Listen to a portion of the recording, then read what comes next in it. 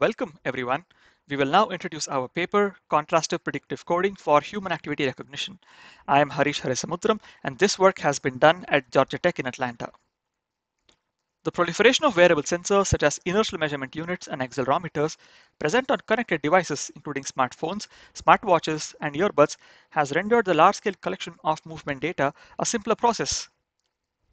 In the typical data collection protocols, participants are often invited to collect data in laboratory settings where video is recorded synchronously for post-hoc labeling. This process, however, is challenging as it is expensive, time-consuming, and poses privacy concerns. Due to factors such as these, publicly available labeled datasets tend to be limited in size and cover only a few activities in its study.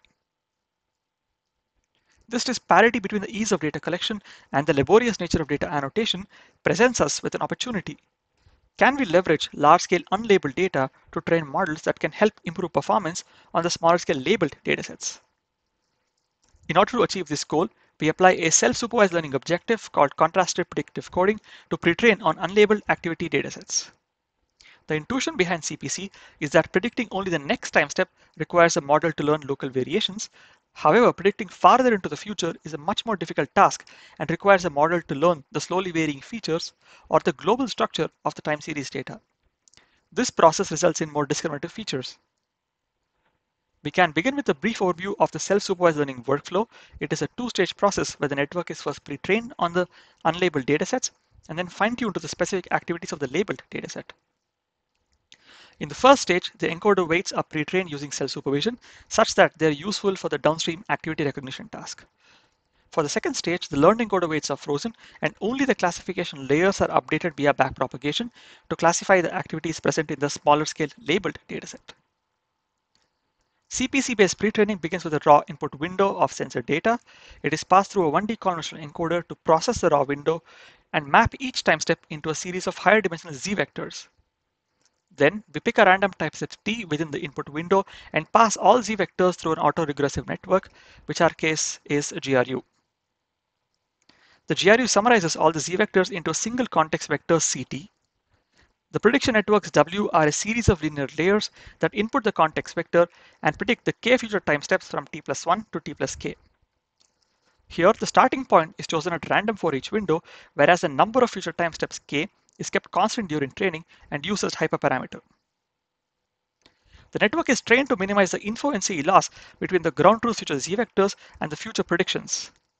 This boils down to identifying the true future Z vector for each time step from a collection of negative examples drawn from the same batch. After the pre-training is complete, we take both the 1D conv encoder and the GRU and freeze their weights. A simple multi-layer perceptron is used as the classifier to recognize the activities of interest. CPC is benchmarked on 4 datasets including MobiAct, MotionSense, UCI-HAR, and USC-HAD, covering mostly locomotion style activities such as walking, sitting, running, etc. First, we compare the activity recognition performance of CPC against a supervised learning baseline, which is deep kernel STM. Here we see that CPC, which is unsupervised, outperforms deep kernel STM on 2 out of 4 benchmark datasets, showing improvements of over 3% in each case. Here, we note that the performance of CPC improves over deep kernel STM even though it has no access to label information, whereas deep kernel STM does. Further, as only the classifier is updated with labels for CPC, it uses a fraction of the number of trainable parameters used compared to deep kernel STM. Next, we compare the performance of CPC against unsupervised learning baselines in activity recognition. Here, we only show the best performing baselines for clarity. CPC shows an improvement of over 2.3% on MobiAct over the convolutional autoencoder. For MotionSense and UCI-HAR, we see more modest improvements over the baselines. For USC-HAD, however, the convolutional autoencoder performs considerably better than CPC. This showcases the effectiveness of CPC as an unsupervised representational learning algorithm as it outperforms the baselines on 3 out of 4 benchmark datasets. Next, we take 2 examples to show the performance of CPC on a scenario of vital importance to activity recognition, which is when very limited labeled data are available for supervised learning. Here, we pass small amounts of labeled data to the models and plot the mean of the F1 scores obtained after 5 randomized runs. Here as well, we show the best unsupervised baselines for clarity.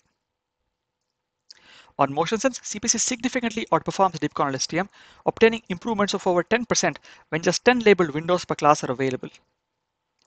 Compared to multitask self-supervised learning, the improvements are over 5% when 100 labeled windows are available for fine-tuning. The trend follows over to USC HAD as well, with CPC performing much better than deep kernel STM at over 5%. Compared to the convolutional autoencoder, CPC performs better when there are fewer labeled windows per class available. This excellent performance of CPC in a scenario of vital importance to activity recognition really showcases the utility of CPC as an effective representational learning algorithm for human activity recognition datasets. This is true in particular when there are very limited data available for supervised learning. In conclusion, we apply and adopt the CPC framework to human activity recognition datasets. CPC shows strong performance on both supervised learning and unsupervised learning baselines, and excellent performance in particular when there are very few labeled data available for fine-tuning. Finally, CPC can be easily integrated into existing Boolean pipelines.